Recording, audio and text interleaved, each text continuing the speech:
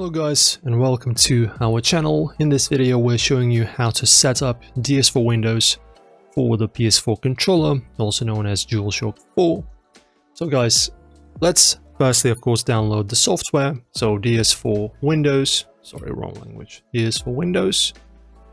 So make sure to grab it from the GitHub and not any of these other websites. You go to this GitHub page, RyoChan7. And you grab the latest version of this application, as you can see 3.3.3, download it to any part of your drive, unpack it, and let us continue. Alright guys, so after you download the software, you're going to have something like this. This is going to be the files from the archive you have just downloaded. And as you can see, we need a executable in this folder. Not this one, but this one, ds4windows.exe. You need to launch it, so let us do that.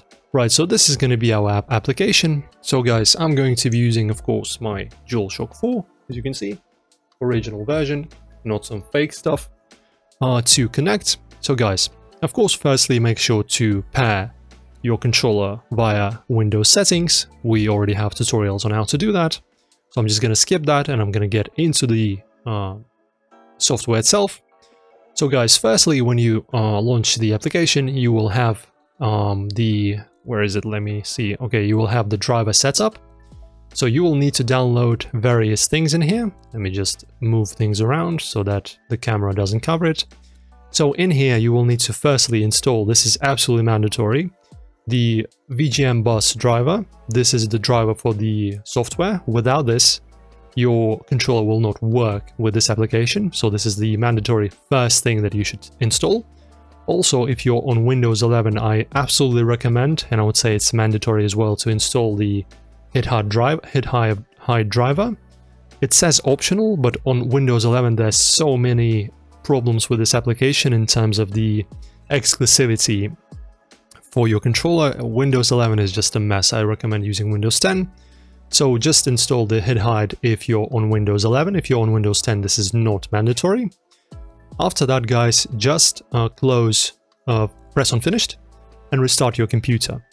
After you've restarted your computer, you need to add the support for your controller.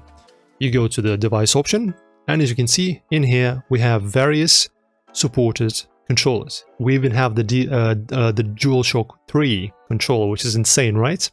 So we don't need any of these. You just need to tick DS4 controller support.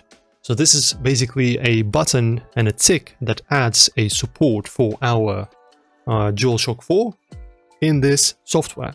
And that's it. This is the very important step. Do not skip this. After that, guys, when you've paired your controller with the system, make sure, of course, to have the Bluetooth adapter installed in your computer. Otherwise, you will not be able to pair your controller wirelessly. If you're playing wired, it's even simpler. After that, guys, I'm just gonna turn on my controller by pressing on this amazing PS button. Alright, so it's launching, and then press on start. And now let us see what's gonna happen. And as you can see, bang, bingo. Now my controller is connected, as you can see. So the thing I've been talking about is you can see this exclusivity thing. So this basically means that your controller is not being controlled entirely by this application. But on Windows 10, you easily fix this by just disconnecting and connecting the controller again. Look at that, and we have exclusive access. We have this, whatever that thing is called, like a check mark. So as you can see, exclusive access. And this means that our DS4Windows takes full control of our controller and we can customize it to the absolute maximum. All right.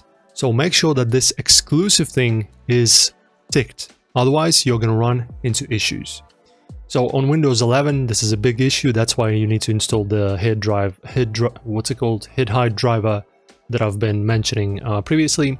And after that, guys, you just go to the profiles, you go on new, create a new profile. And of course, as you can see, if I, for example, tap on edit, I have an Xbox profile. So all of the buttons are just set on the same buttons as they are on the controller. So X for X, triangle for triangle, sticks for sticks, etc.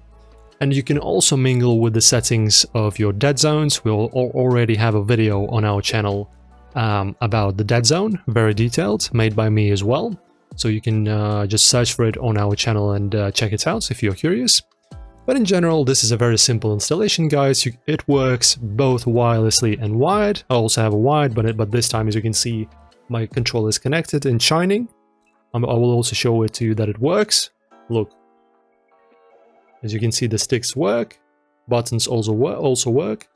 R2, L2, everything's working. As you can see, the gyroscope is also working, so everything is perfect. This is an amazing software that you absolutely should use if you use Sony controllers on Windows. And that's pretty much it, guys. Hopefully you enjoyed this video. Like and subscribe, and I will see you in the next one.